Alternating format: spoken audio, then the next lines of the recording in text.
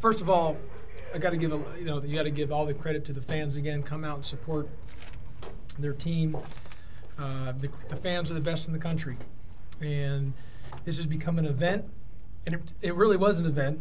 So let's look at the positive, because first of all, our prayers got to go out to Rick Ross. I mean, he left this morning, and as he was flying, they had to divert the plane due to a seizure. They landed, as you saw all over the media reports, what was going on. He landed, and he called us and said, after everything was cleared, don't listen to the media reports. I'm on my way. I'm coming, and I will be there. Obviously, they ended up just getting a private plane. Now, during that time period, the positive is everyone was talking about, the whole big thing was about Rick Ross. Every elite R&B artist, hip-hop artist was talking about his, the boss is okay, and they were all talking about Memphis because it was about Memphis. He's flying to Memphis, and it created not just in the basketball world, but the buzz in TMZ and the civilian world, basically.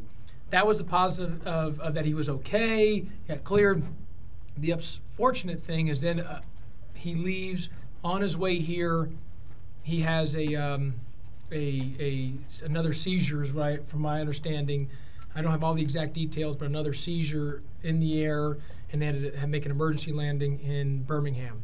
So that's the negative, in a sense that that we've got not about him not being here, that a person had to go through that. So our prayers and thoughts are with him, and but you got to give it to Yo Gotti, who's the king of Memphis. What other place in the country can you? You have an A-list guy that doesn't, due to his health can't come, and that on a phone call, on a whim of a phone call, you're able to call another A-list guy, the king of Memphis, Yo Gotti, to show up and perform. So everything was AOA today, adapt, overcome, and achieve. And that's kind of how it was today, and that's what we had to do. And again, you got to give everyone credit, the staff, the administration, and the fans. What time did you call Gotti, and what time was he already coming? What was the deal? And again, so how it all happened was this morning we were driving. We had some things on campus, and my phone started ringing like crazy. Late this morning, early afternoon, late morning, ringing like crazy because it was getting out there about what happened to Rick Ross. And we were talking to his people. We were trying to find out what was going on, like more about, hey, is he okay? I mean, gosh.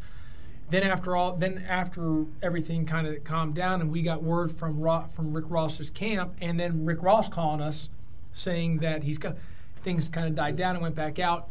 He's flying here as we're coming up, as we're driving here at about 6:30.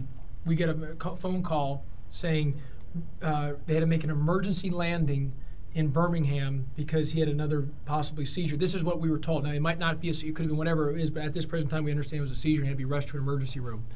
And then, so at 6:30, so then as that's happening, we're trying to see what's going on. Is he okay? I mean, what's the severity of it? Is it the plane thing? We didn't know what was going on. I mean, this just happened. So then we were just concerned about Rick Ross's health. And I know I'm going long-winded, but I'm giving you the whole details. That we were concerned about Rick Ross's health, making sure he was okay.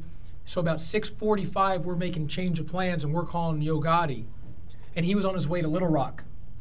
So he did us an unbelievable favor because he loves Memphis so much. Did us an unbelievable favor. We had to go send police to go get him because to turn him around and to get through the traffic, to have an escort to get him here. And he ended up getting here, and things worked out perfect. And everything was done. It was on live television. The whole entire script got just turned around, and everything was totally flipped. Everything was just out of order, out of sequence. I'm telling you what.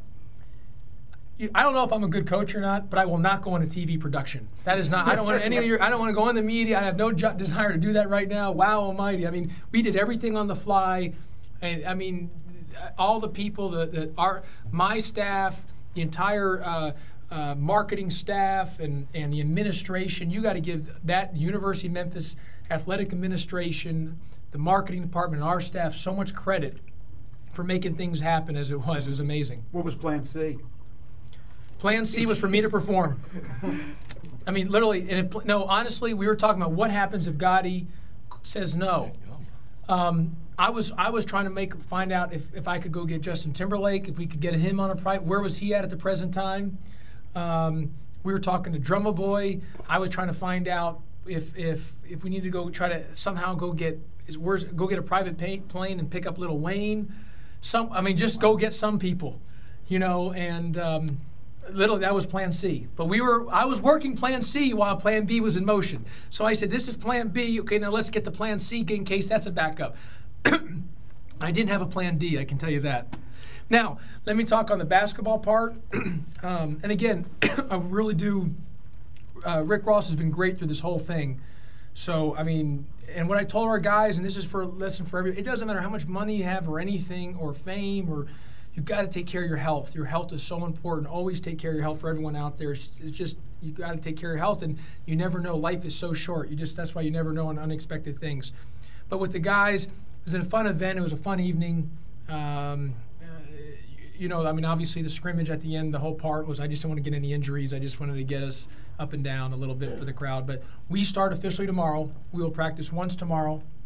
We will practice twice, twice Sunday, twice Monday, twice Tuesday. I told our team tonight, hey, we guys have been doing a really good job in our workouts and individual workouts prior to this. I said it's on. There's this is for you guys and the fans, but it's on from this point forward. What time do you go tomorrow? We go at 11:30 to 2.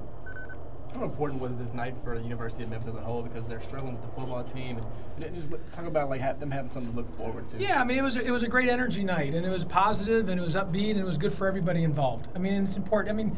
John, there needed to be a little momentum, some positive momentum, because there's a lot of good things about the athletic department that not everyone gets to know, and this was a great opportunity there for people to see how great the athletic department is, for them to be able to do things on the fly like that. Was there a reason behind not introducing the coaching staff?